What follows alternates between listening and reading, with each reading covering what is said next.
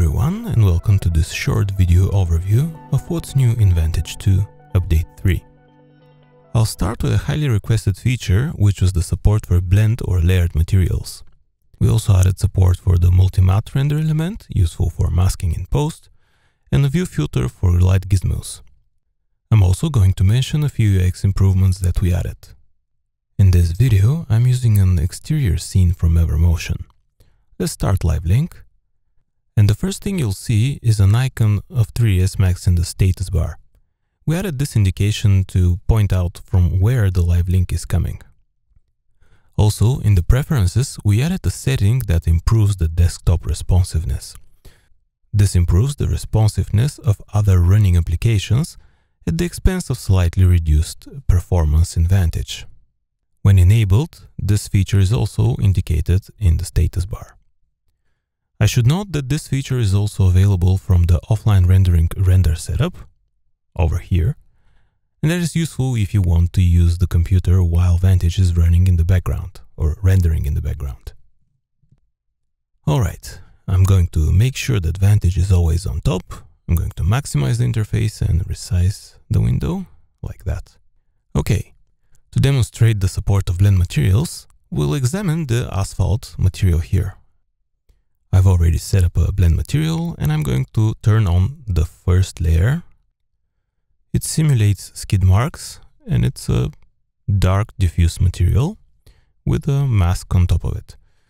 To highlight it, I'm going to throw in some self-illumination with red color, and let's edit the masking texture, which is a gradient with some noise, and adjusting the gradient flags here. Alright, let's bring it back to the black color. Alright. Next, I'm going to turn on the puddle layers. There are two layers. One is for slightly sharper and more glossy type of puddles.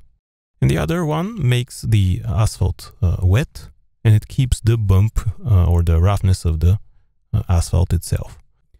The two layers are masked by the same noise texture, and by manipulating its parameters, we get varying blend between puddles and wet road. I can sharpen the puddles like this, or spread them all out so that we get nicer transition between the wetness of the road and the puddles themselves. Alright, that was just one example of the VRayBlendMtl in use, but I'm sure you will come up with many more. For the next feature, I'm going to stop the live link and export the scene into standalone Vantage. If I switch to selection or transformation tool, you will see the clutter of lights in the center makes it very difficult to interact with the scene. To improve this, we added a view filter that hides the light gizmos. By default, you can use the G key to toggle this on and off. And finally, in the exported VRay scene, there was a Mutli Mattes render element, which you can see at the top of the scene outliner.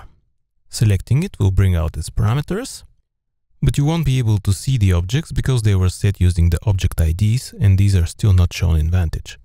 I'm going to create a new Mutli Mattes and rename it appropriately to show you how to set it up from scratch.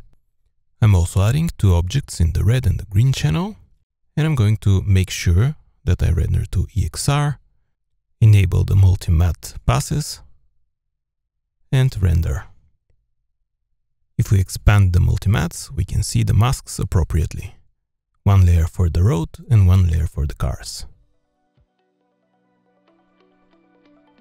And that wraps up this video. I hope you like the new features.